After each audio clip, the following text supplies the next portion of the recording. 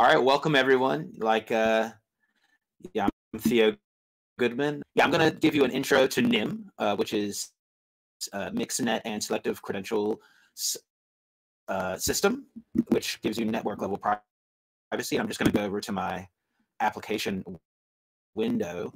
Okay, so privacy, just like these guys. I mean, especially in the current situation of the pandemic. You can imagine in the back rooms, everybody is laughing like this is the last, someone says something about, citizens' privacy. You could imagine some of the politicians are definitely laughing like this. And I was wondering, I mean, you could see that they're drinking something, but we don't know what. But I was wondering, is anyone in the audience, do you drink water? Well, I'm going to assume you do. I'm not 100% sure they're drinking water here, but let's hope that you do drink water, because humans drink water, and that's normal.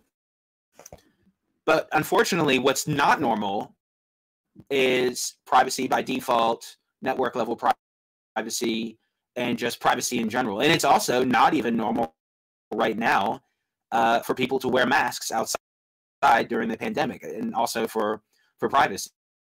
But that's not normal right now, unfortunately. But let's hope that you're human if you're watching this, and if you're an alien, that's fine too. So let me get rid of my mask so you can hear me even better. All right, so here we got some of our favorite guys here, and he said internet traffic is observable by global passive adversaries, but I used Grin, Tor, and Signal, so I'm covered, man. Don't worry about me. I'm using everything. On-chain metadata can be harvested and exploited, but he used Grin, and he connected with Tor, and he did some messaging with Signal. I use Signal. Traffic analysis of Signal can reveal who's talking to who, when, and where. Basic metadata.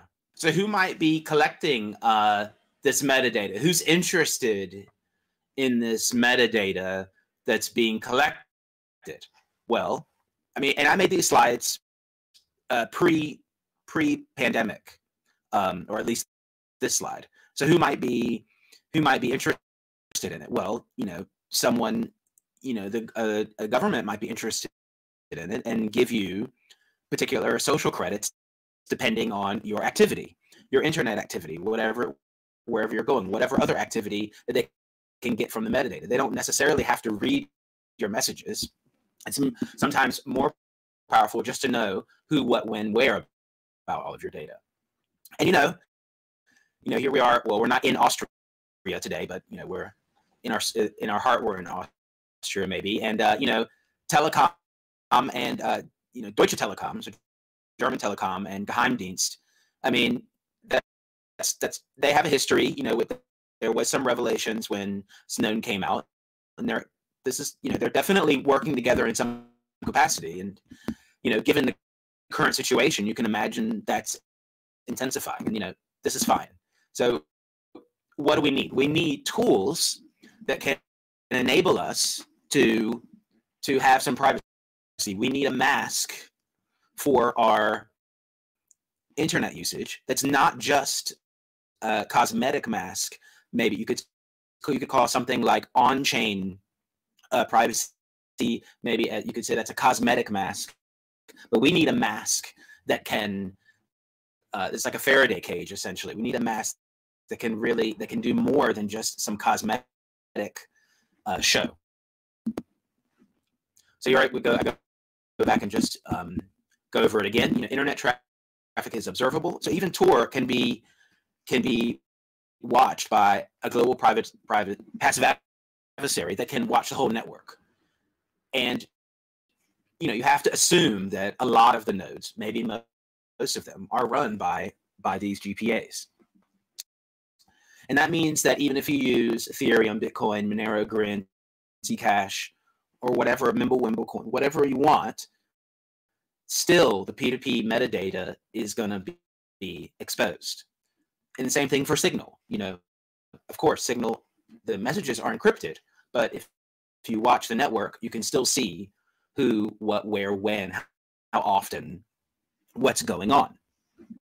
All right, and there's metadata exposed to the network, all applications, dApps, blockchain. So what we need is layer 0 privacy, and that's the mask that we need right now that we're lacking. There are some problems with Tor and other privacy-centric applications in general that have existed until now, because the incentives, I don't know, I wish I had the quote from Vitalik, but the governance is not that bad. The incentives are not that bad. Well, they are bad because they're not really existing enough. They're very ideologically driven, which is great and often needed to seed some kind of project, but that's not going to be enough to scale it later. So, for example, when Tor has around 7,000 or 8,000 nodes, but it's been the growth of the nodes has been pretty flat for years, but the use of Tor has been really going up. So that also means a lot of the traffic goes through a few central relays. So there's not enough incentive to run a node. It costs. There's an ideological incentive to run a Tor node, maybe, if you think that's a good idea. But it's not a scalable operation. Also, centralized identity-based censorship, Twitter, Facebook, any of the things that we're used to do, they can be censored because they could be hit by a denial of service attack. Like Signal is very centrally organized. It could be hit by a DDoS, and it could be a quote denial of service attack because of the pandemic and so many people are using it and it's not working anymore suddenly. So it could be a lot of things going on there. All right, so mixnet. So what's going on? What is going on in a mixnet? So traffic is routed through multiple nodes, unlinked the origin and destination. But unlike Tor, there's decoy traffic. So instead of knowing the size of the packet and when it went in and out of the network, you don't have that information because of the decoy traffic. And the timing, playing with the timing, that is going to, the latency that's added to each hop, that's going to help with the timing. And the more users that join, this system can scale, and you have greater privacy the more people that join. So it's more of a scalable solution. All right. And here's a graph. I'm not going to go very technical today. And if anyone does have like really deep technical questions, I can answer the best of my ability. I can point you in the right direction where to discuss that. But let's just talk about some real basic things. We've got a VPN at the bottom. Well, I mean, in the VPN, you basically, you hand over your data to someone else, the VPN, and you hope that they're keeping it private. And I just talked about some of the problems with Tor, where there's no timing, the timing is not hidden, and the size of the packet does not change. So it's there's some fingerprint that you can make out of it.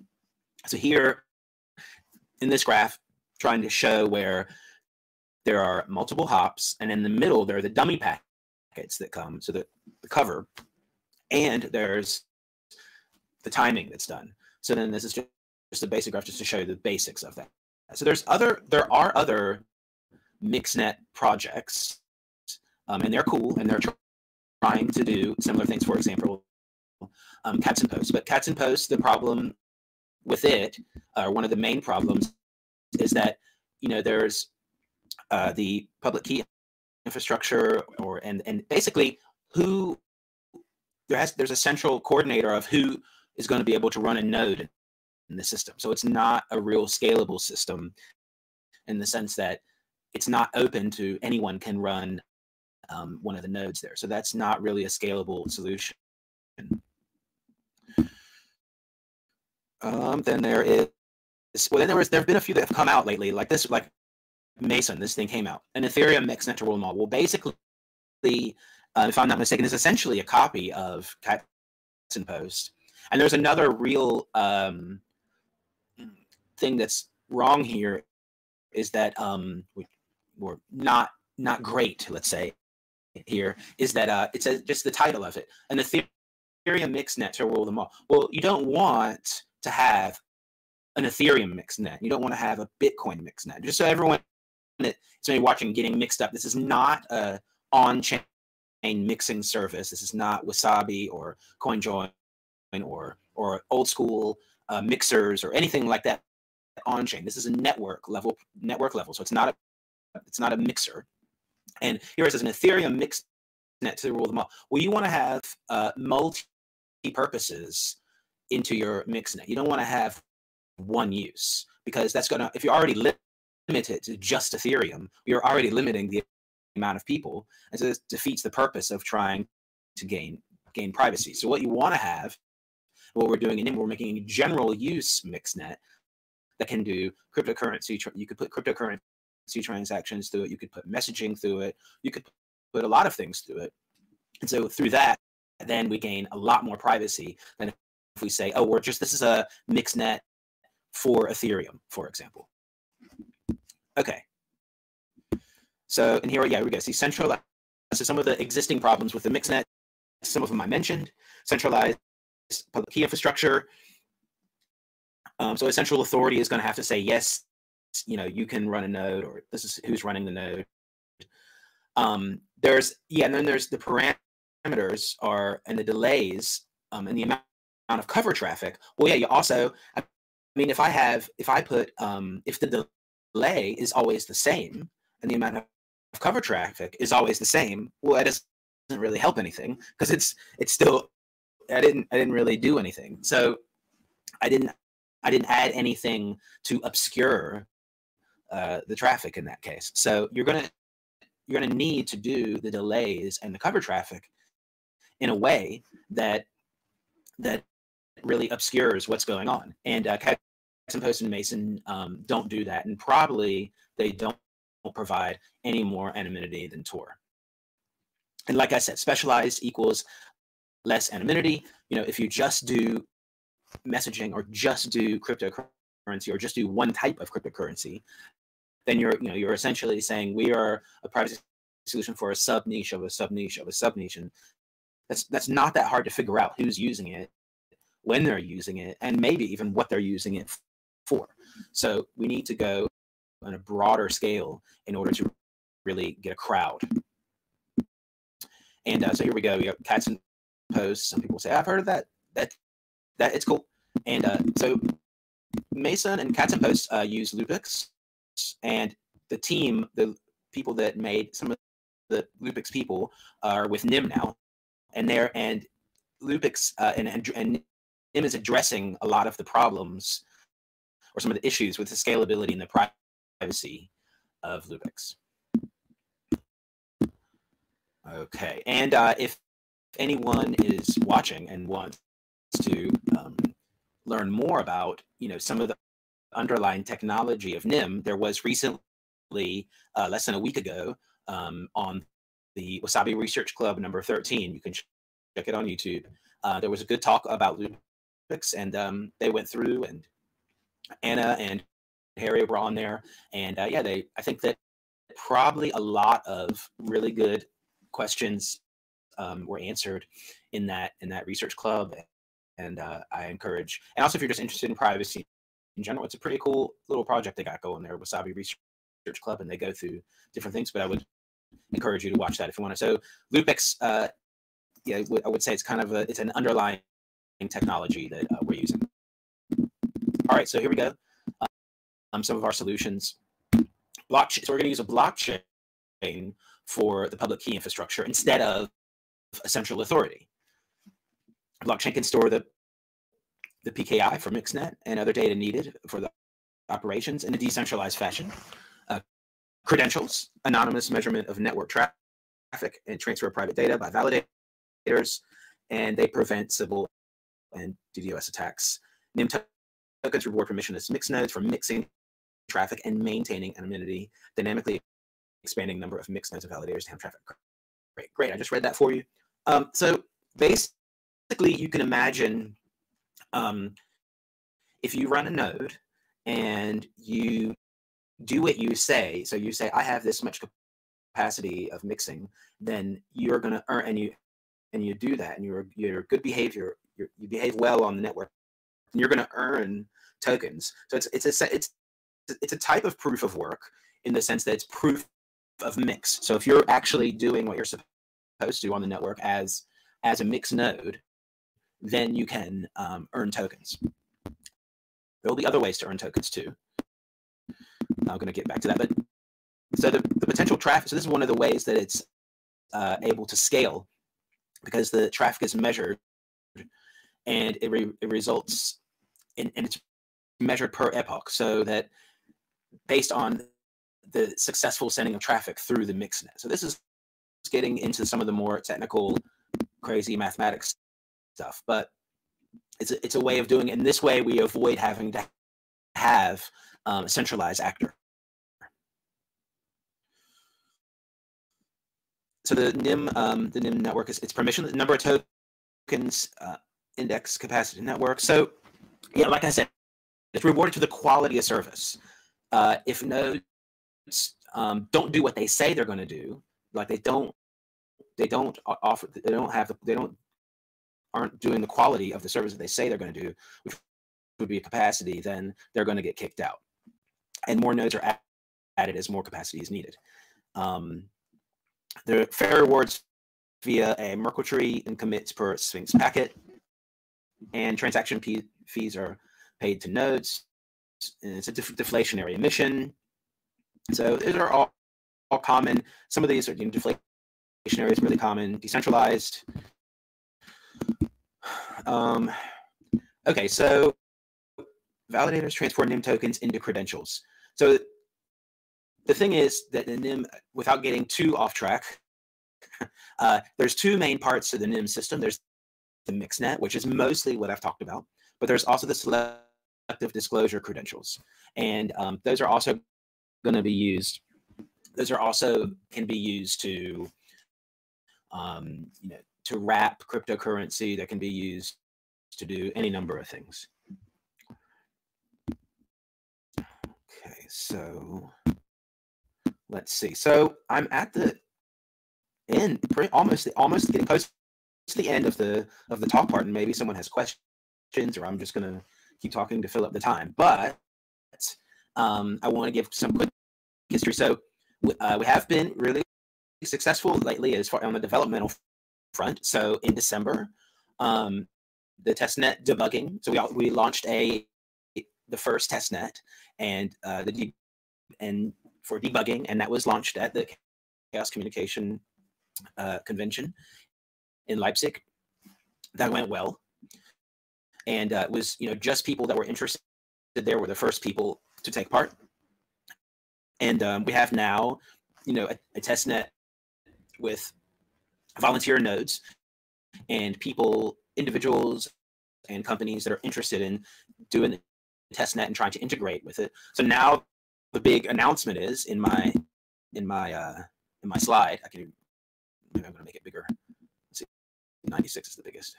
So now we have a public testnet that you can join. So that's the big announcement. Everybody come over and try out our testnet. You can get on the mixnet. It's running in Rust. It's running very fast. It's running faster than we thought it could run, and that means that maybe it can do other applications. So it's probably not. We thought that it's probably not suitable for things like web browsing and some other, or voice over IP or some other things, but probably it could do all that. It probably could watch a movie over it, which we thought probably is not possible. But it's going a lot faster than we thought. But why would I want to even play around with the testnet? Why should I care about that? Well, let's check out what's going on. So Airfoil is playing around with the testnet, doing some stuff. They're running a validator because they believe in the fundamental priorities that NIM is aiming to solve. So you might know the project Airfoil. Electric Coin Company believes network privacy is an essential layer for defensive cryptocurrency users. We're happy to participate in the NIM testnet and look forward to the mainnet launch. And also, somebody, I'm not sure who, this person, Jonathan Logan, just randomly dropped a white paper on the internet the other day. And it's quite interesting because it talks about current pandemic and, privacy preserving contact tracer. And this is a real feasible use of the mixnet or the selective disclosure credentials. And I think that is, really cool. It's definitely could use NIM. It's a perfect fit. And this is the kind of application that could really use it. So here is I don't have the link. I'm sure we can link to it. We can find it. But it's on GitHub, github.com/Jonathan Logan. You should be able to find it. I have no idea who that is. And so how do I join? How do you join the testnet? You join the testnet, nimtech.net, docs mixnet/installation. That's the best way. Also, if you just go to this, if you just do nimtech.net/docs, then you're going to get a lot of good documentation. Do the / installation. Also, we have a Keybase that's now open to the public. The Keybase is, very much more for tinkerers, people that want to experiment, than something like Telegram. But yeah, please join our Keybase, nimtech.friends. Please join our Telegram, Nim Project. Oh no, sorry, that's the Twitter, Nim Project. Follow and join our Telegram at NimChan. And that's all I've got for the talk, for introduction to Nim. Maybe there's some questions. It's very well documented. Yes. Hey, what's up? Hey, this is Harry from Nim. Great job, Theo. So if people want further to walk through the mixed node instructions, how to install and stuff, we could do that after the talk. Today's the first day we're kind of opening the mixed nodes to the general public. So when you start the mixed node, you automatically join the mixnet. And also we can put you in a Keybase channel where you can chat with us if you have any issues. But people want to do that right after the talk, that'd be great. So yeah, just want to tell people that we have currently about 15 mixed nodes, 20 mixed nodes, Blockstream, Monero folks, Zcash folks, lots of Lightning Labs, some good folks running them. And we'd love to see more, particularly from everyone here. So what can I do if I'm, what are some reasons that I might want to, what could I build using our testnet? Well, I mean, the current app that I think Amir Taki and others are looking at is trying to build a sort of private Bitcoin wallet. I know Roberto's been working on a messaging app. And then I know we also have now, because of this post by Jonathan Logan, there's interest in getting a privacy enhanced Corona tracking app. And we're also talking to some folks, the Zcash Foundation and academics like George Denises and other folks about this. So I think there's lots of different apps. The instructions are very detailed on how to set up the software. We are still working out a wiki with instructions for the apps, but we have a few demo apps that you can look at and copy code. For example, we have an app that's using Flutter. We have another app that's, so it's easy to, of course, integrate against Rust. But the main point of the mixnet is that we're set up in a very similar way to Tor. So you just open up a daemon on a port and throw TCP/IP packets in on the client side. So client-side integration is really easy. Server-side integration is a little bit more difficult because you have this thing, which if you go to that link that Theo shared, nimtech/docs, you basically have to set up like the mixnet equivalent of a Tor hidden service, a sort of NIM server for your app. And that's we currently call the store and forward provider. And if you could, and that's kind of what you have to customize your backend on. So that you might need that, for example, for messaging or doing Bitcoin broadcasts or storing a database randomized Bluetooth signals for a Corona tracking app. These are sort of things we have there. So, okay, and then getting and also if anyone joined and wants to ask a question, just press the raise hand or whatever. We have time for you. Also, while you're here, I wanted to ask you, okay, let's say I've got a lot of people want to run nodes because they, like I said, it's an incentivized network. So what is the future? Like, how could I benefit from running a node and just, I want to earn tokens by, essentially mining on the mixing.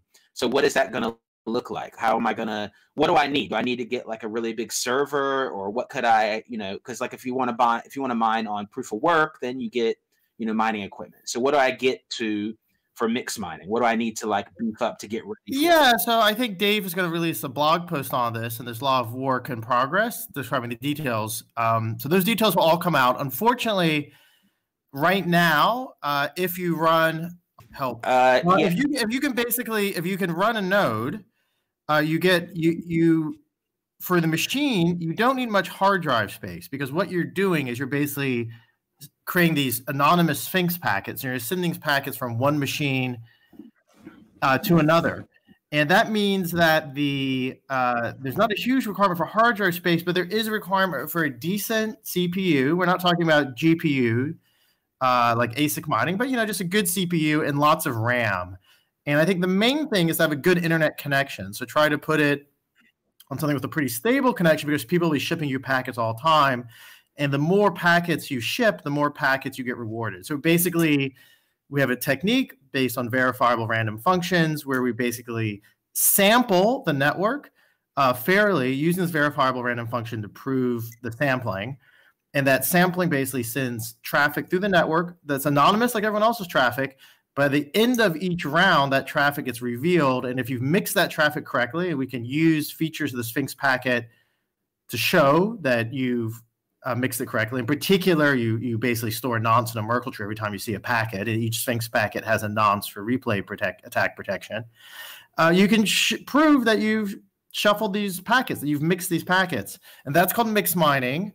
And we're looking into reward schemes for mix mining. We haven't fully worked those out, which is why it doesn't work yet. But we love, if anyone's interested in this, we'd love to talk to you. Just pop me an email or a message in our Telegram or Keybase. And we do look forward to getting, I think the next steps after the MixNet, we'll probably see the reward system testing kicking in over the summertime, would be my guess. Okay. What about the concept of me offering a service so basically the MixNet right now, it's really the way the NIM is being built. It's built for people to build applications on, and then the users of that application will be able to have privacy. Correct? Yeah. So when you set up a mix node, it is public that you're running that mix node. The IP address and key are put out. We're working on but basically the users and the apps running on the MixNet are not public. And there's no knowledge that the mix nodes have over which user is going to which app, or even which packet which user is sending.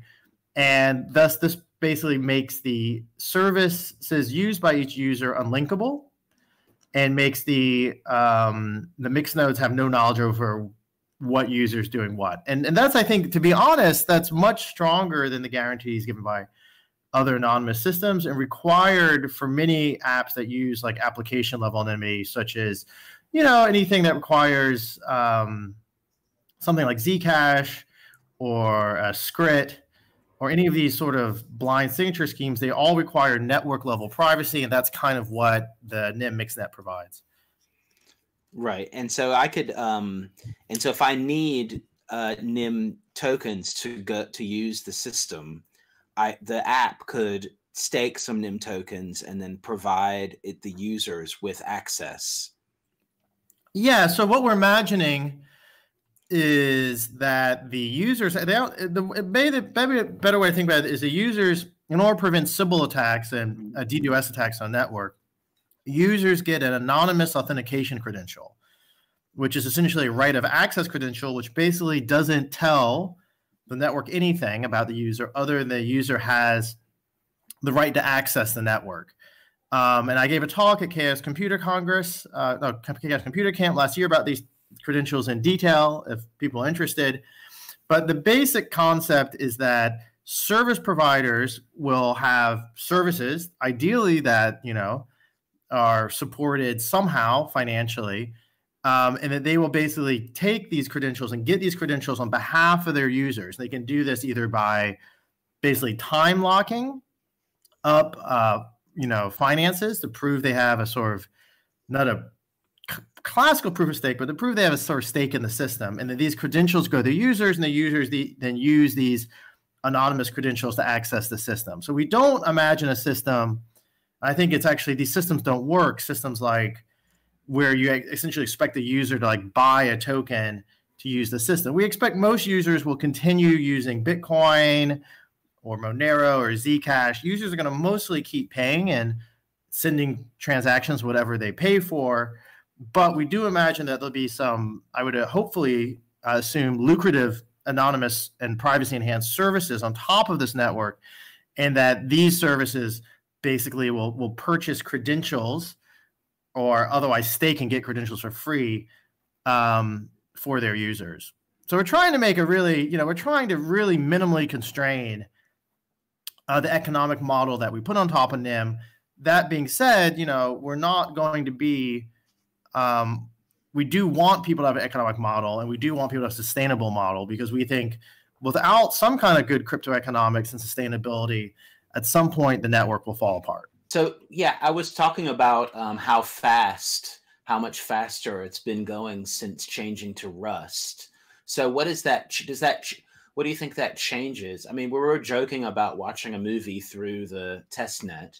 What does that change? What's feasible, or we just need to have more users on the test net before we really say that you could do more than we thought with the mix? Yeah, I mean, the weird thing with mixed networks is, so unlike, let's say, Tor or an I2P based system like Loki, they are message based, not circuit based. So Tor or VPN or something, they kind of open up a TCP/IP circuit, and that allows streaming. And that's one of the reasons you can easily stream videos over a mixed net. Over a VPN. Then you can even to some extent stream videos over Tor, because they share that fundamental circuit-based streaming. Mixed nets, on the other hand, are more private, more anonymous than Tor or VPNs, but that is not for free. It comes at a cost, and the cost of each packet is anonymized individually. So each packet is routed separately. So that's the fixed packets that are all look the same, that have re-randomizable encryption, are shipped and mixed between each mix node. So what that means is that's going to be very hard to do things like video streaming. But that being said, there's lots of applications, cryptocurrency, messaging, database-backed applications, which fit a message-based framework really nicely. Anything on, for example, ZeroMQ. And that's the sort of apps that we imagine NIM will support. Now, as NIM grows, the nice thing is that the more users you have using the system, the more traffic there is, the less dummy traffic you have to make, and the more anonymous everyone is. So actually, to some extent, the less mixing, the less timing delays you need. And that means that as the system gets more users, it should get actually faster. So we do think that as the system scales, it will become easier and faster to use, which is the reverse of lots of other, like, you don't have that characteristic in lots of other anonymous communication systems. All right. If anyone has any other questions about NIM, says, don't you think by running a mixed-net node, I'm raising a huge red flag? Harry, are you still on? Yeah, I'm still on. I mean, I don't think you're running any more of a huge red flag than running a Tor relay. And it is, and unlike Tor, there's not really exit nodes. So if you look at most of the legal actions against Tor, like the terrible raid against Tor servers and Munich last year, That raid was because there was Tor traffic going to a website that was being monitored. And they said, well, it's all coming from this exit node. Let's hit the exit node up. So the nice thing about the mixnet is once you're in the mixnet, there's not really an exit per se, or at least a identifiable one. So that's good, useful, unless you make your service a bridge to the wide internet, and in which case you can kind of function as an exit node. Mixed nodes themselves and Tor relays, the reason why they actually don't have that many takedown requests, and very little actually, is because it's actually been ruled under U.S. law, United States law at least, and I believe it holds up in Europe, that's legal to run anonymizing software. That's even part of the most latest FinCEN judging on blockchain technology. So if you look at that scary FinCEN paper where it says, oh, maybe we need all this KYC and all this AML, they also say it's legal to create and to run anonymous software. The only point where it becomes illegal is if it's clear you're running the software for illegal intent. So that'd be like, oh, I'm running, for example, Silk Road. Okay, so Silk Road, they can claim, like if I were a law agent, that Silk Road is has illegal intent. But with a mixed node, you don't know what service your users are using, and you don't know. You're just essentially relaying traffic. So unless you are running something like Silk Road, in which case you have all of the dangers that entails, running a mixed node itself essentially falls under a concept called intermediary lack of liability. So it's like, hi, if I'm Google and I link to like a website that's something illegal, it's not my fault as Google. And the same legal framework applies to VPNs, it applies to Tor, and also applies to mixed nodes. So I think from a legal perspective, we're pretty fine. We do have a lot of lawyers working on this very topic, including a few you guys might know, everyone from Preston Byrne, who's quite big on Twitter and blockchain space, to Ron Kuby, who defends all sorts of stuff, to Ahmed Kapoor, who's a professor at law at Boston U, who defended, I think, Barrett Brown and Chelsea. And so we have a lot of lawyers kind of going into this. And so far, it's we believe that running a mixed node is covered by the same legal framework that lets you run a Tor relay or anything else. And you have actually a lot more protection because there's very little, it's sort of, you really don't know, and can provably not know whose traffic you're redirecting to what service. Does that make sense? Yeah, no, that makes sense. I just wasn't sure of the lawyer opinion that you were. Also, the guy that asked that in chat says, for Tor, my provider already called me and asked me to switch it off. Well, is that running a Tor relay or a Tor exit? Actually, I don't know, but I mean, that's also not legal action. I mean, it is annoying. You could go to another provider. It's annoying. So there are probably jurisdictions where running stuff as illegal, and it is also true that sometimes ISPs, particularly in my experience in Germany, really flip out. So they're like, oh, we caught you BitTorrenting, we're going to send you a fine. I mean, the key is, one of the reasons why we're using a sort of largely centralized network is so we're not trapped in a single jurisdiction. So let's go back to the questions. Okay, yeah, and we'll have I want to say that the breakout space is breakout.interspace.chat/nym, just NYM, because I think we're getting close to the end. But we had a question. How feasible do you think it is to patch NIM to work with Bitcoin open timestamps for public key for PKI? I'm not sure. Oh yeah, so that I have a little paper on open timestamps published with Peter Todd. I think it's open timestamps is a great effort, and yes, we're basically are using some of that design and decentralizing the PKI, and that the first version of that stuff should be rolled out in 2 or 3 weeks. So yes, we're working on that actively.